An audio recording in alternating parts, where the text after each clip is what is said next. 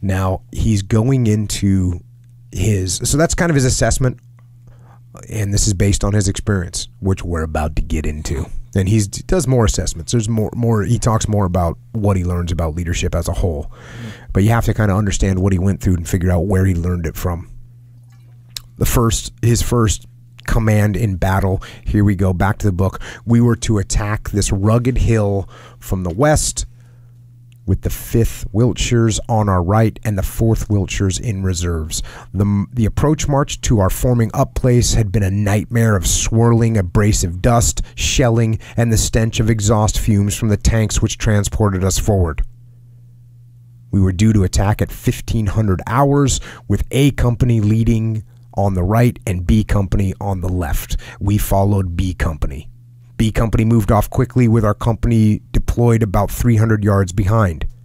Their forward platoons had barely crossed the stream when concentrated Spandau fire came from the front and from both flanks. So Spandau fire, this is kind of a generic term that the Brits used for German machine guns. They're primarily talking about the MG-42, which is a big belt-fed machine gun.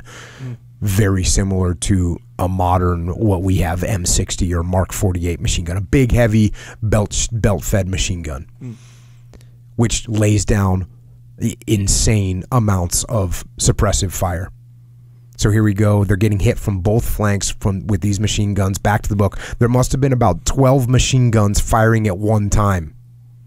This devastating display of firepower stopped the battalion dead in its tracks.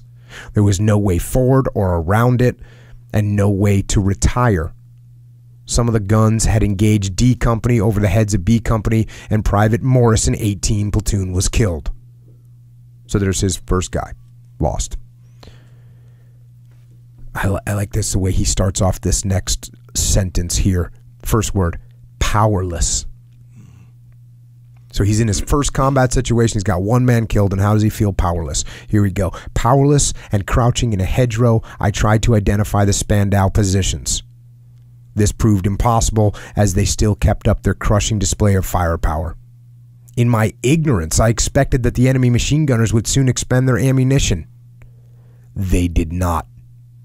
Nor did they in dozens of subsequent battles. So he's waiting for them to stop shooting? They don't. It just keeps coming. Captain Scammell, commanding A Company, was severely wounded. Major Thomas, commanding B Company, was killed.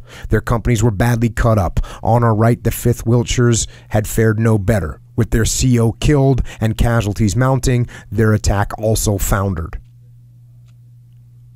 As the afternoon turned to evening, shelling and mortaring increased, much of it passing over our heads, thus isolating us from the reserve battalion. So the Germans are mortaring over their heads so that the reserve battalion can't get to them.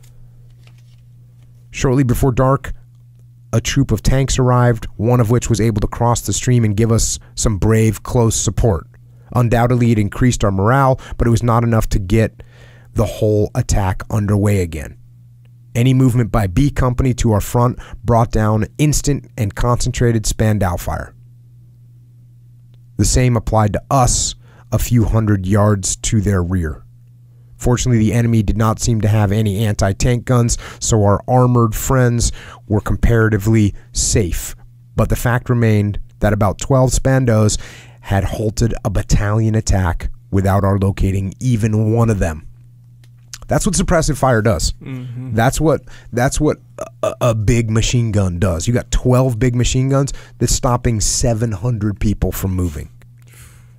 That's called suppressive fire. That's why, you know, when you heard Roger Hayden talk about how many heavy weapons how many machine guns they'd carry, I think they had 9 out of a platoon of 14. That's why. Yeah. As dusk fell, a new plan was made. C and D companies would advance in single file through A and B companies and, using the cover of darkness, infiltrate the enemy position. Once through them, we would climb to the top of the hill and consolidate. A cold and damp mist descended, which, with fading light, gave us welcome cover, but also wretched discomfort. We were still in shirt sleeves, which became damp from the sweat of our exertion climbing the steep lower slopes. Alert, with pistol in hand, I anticipated a sudden brush with an enemy post. not a shot was fired. By some miracle, we passed right through their positions without being detected. Our luck had changed. So you're going to see quite a bit of that is what the Germans were doing at this point, defending hard, but then instead of staying and dying, in most cases, they would retreat. And so they'd fight really hard for a while and then retreat. They'd advance if they had the opportunity, but you're going to see a lot of that. Back to the book. We now had to advance across a large orchard. So I deployed the platoon with 2 sections up and urged them forward as fast as possible. Suddenly, in the middle of the orchard, we came across a young girl in a clean white dress sitting with her back to an apple tree sketching. Now, I just talked about this, the muster, the random things that happen in combat, and this is what I'm talking about. And how do you train for that? How would you ever, if you're running a battle problem to train people, what are you going to do? Put a white girl in a white dress and then sitting with her back to a tree sketching? Doesn't make any sense. How do you deal with it? Back to the book. She seemed quite oblivious to the mortar fire and 18 platoon's warlike appearance. How to stop pretty young girls from interfering with battle had not been part of my training as an officer cadet, nor had it appeared on the curriculum of any battle schools, which, without exception, had despaired of my future as an infantry soldier.